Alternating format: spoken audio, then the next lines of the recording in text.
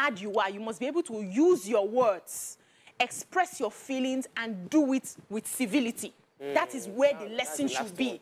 So no matter how upset you are, you look at the person, and if you cannot have that conversation at the time, suspend it till when you are ready to have that. That we must teach our children, and it must start from there. We must enforce it, because no matter how high or how upset you are, if you do anything that leads or, you know, spirals into a crime, you will do your time. Nobody cares that you were working in passion or anger.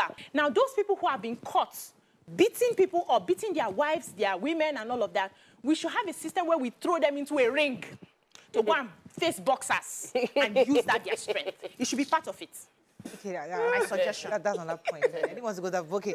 There was a part on it, because